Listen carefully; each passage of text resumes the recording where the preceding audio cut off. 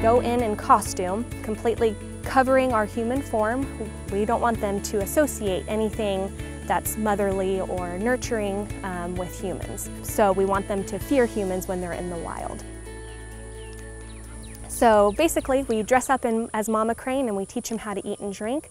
They grow a little bit bigger, we introduce them to the outside, we take them on walks. It can be very extensive because we take them on hourly walks for the most part. So it's about 5 to 6 walks a day.